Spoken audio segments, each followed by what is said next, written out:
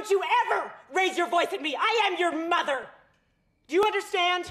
Welcome to Watch Mojo, and today we're counting down our picks for the top 10 actors who were traumatized by movie roles. What do you get? I don't think so. When you cross a mentally ill loner with a society that abandons him and treats him like trash! For this list, we'll be looking at the most notable film performers who were left marked by grueling movie-making experiences. Did we forget an actor who couldn't shake a particular role? Let us know in the comments below.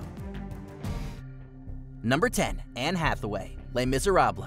Portraying the mistreated worker Fantine, Anne Hathaway had her work cut out for her in the 2012 adaptation of Les Miserables. Long time, short time, anytime, my dear.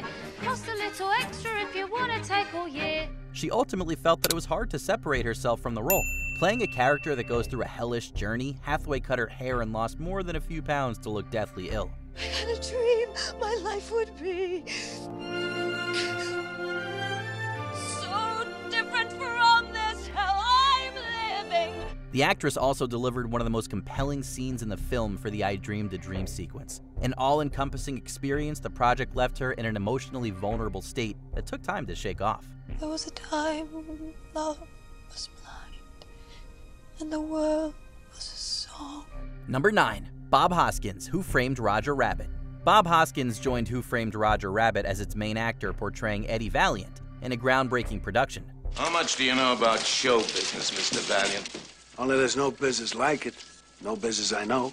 Robert Zemeckis' project involved a seamless blend of live-action and animated elements. Therefore, Hoskins was essentially forced to act as several invisible counterparts, requiring him to imagine that the title character and others were really next to him.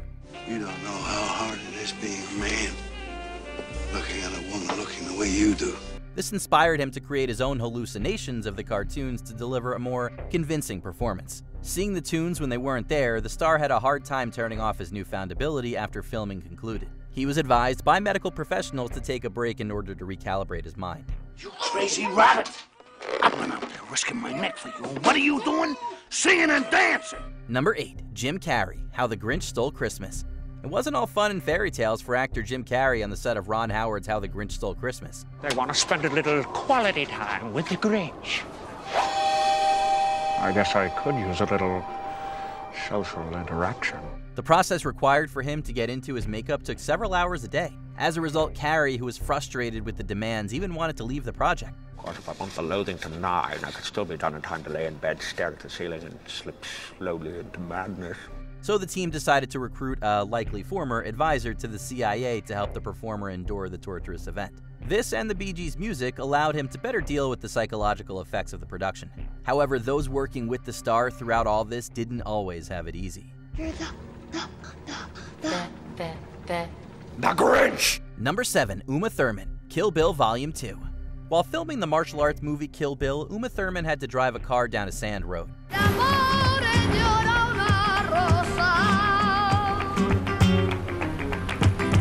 The actress had reservations about the vehicle and the route, initially refusing to do the stunt. After some coaxing from Tarantino, Thurman complied, but ended up losing control and crashing. The subsequent issues included a concussion and knee injuries. Not only was there physical pain, the performer felt betrayed by the executives who allegedly lied about the accident to avoid culpability. Tarantino tells Deadline Hollywood that the decision to put his star behind the wheel was heartbreaking.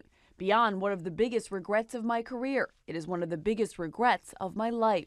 Tarantino, for his part, has expressed his regret over the incident. Thurman's injuries also led to permanent damage. She was ultimately able to keep acting, even though her overall trust in Hollywood seemingly dwindled as a result. You and I have unfinished business. Baby, you ain't kidding. Number 6, Joaquin Phoenix, Joker.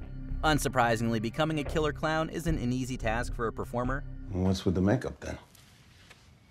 My mom died. Celebrating.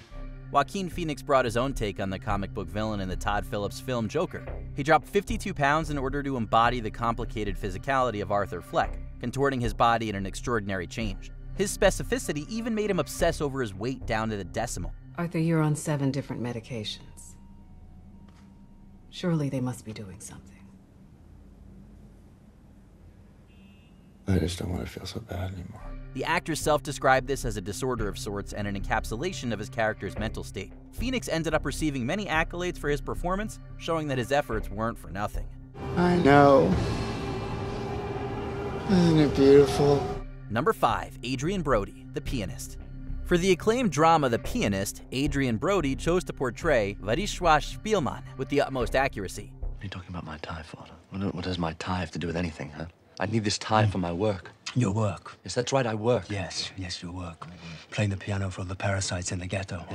Parasites. He learned to play classical pieces on the piano and lost large amounts of weight in order to transform into a real-life Holocaust survivor. Not just that, he changed his personal life to immerse himself in the character. Look, if I'm going to die, I prefer to die in my own home, staying put. This took a considerable toll on Brody's mental health, leading to a depression he even characterized as a mourning following the production. Indeed, the material depicted in the plot put him into a state of sadness that compelled him to sleep at friends' places for a period of time. Brody went on to earn the Academy Award for Best Actor. Meeting you like that was absolutely wonderful. Really? Yes. It was unforgettable. Number 4. Alex Wolff, Hereditary. In Ari Aster's horror drama Hereditary, Alex Wolff plays the teenage son in a family dealing with tragedy. This old man. His character Peter had to do things like be behind the wheel of a terrifying accident and argue with his grieving mother in intense moments. As strange happenings seemed to follow the characters, it seems the production got all too real for Wolff at times. The frightening sequence of him in a classroom required him to smash into a desk. Peter, what are you doing, man?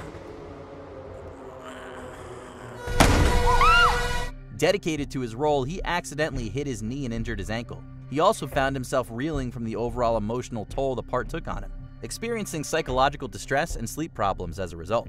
You are scaring him! No, I am not! Peter, listen! Stop it! Listen to me. There is no need to be scared. This is your sister. Number 3. Tippi Hedren, The Birds.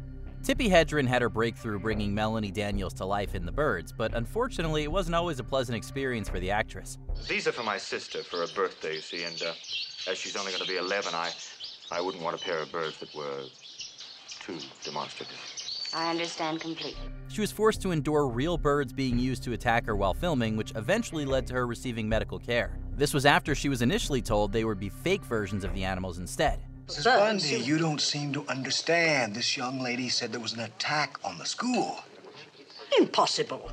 Unfortunately, Hedren also had to avoid harassment from the movie's director, Alfred Hitchcock. She would collaborate one more time with the filmmaker in the movie Marnie, continuing a difficult working relationship that could have pushed her out of the business altogether.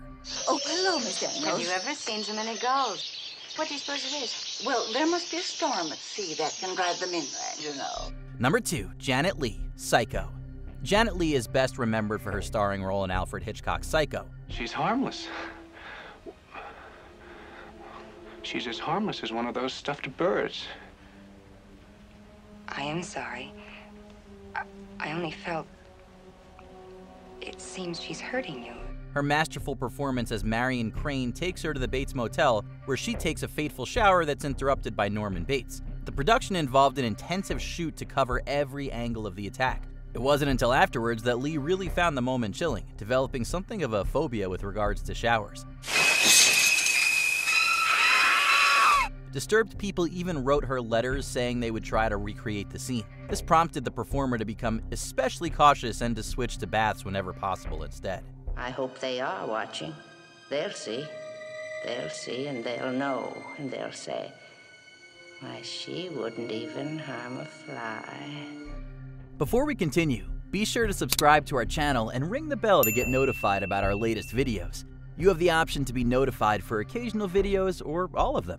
If you're on your phone, make sure you go into your settings and switch on notifications. Number 1. Shelley Duvall, The Shining.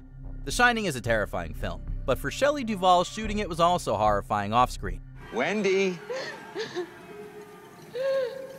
Yes. You've got a big surprise coming to you. She starred as writer Jack Torrance's wife Wendy, who gets terrorized by her deranged husband. To maintain her frightened screen presence, director Stanley Kubrick repeatedly subjected her and co-stars to endless takes. This involved her having to scream and cry for extended periods of time, which was rather taxing.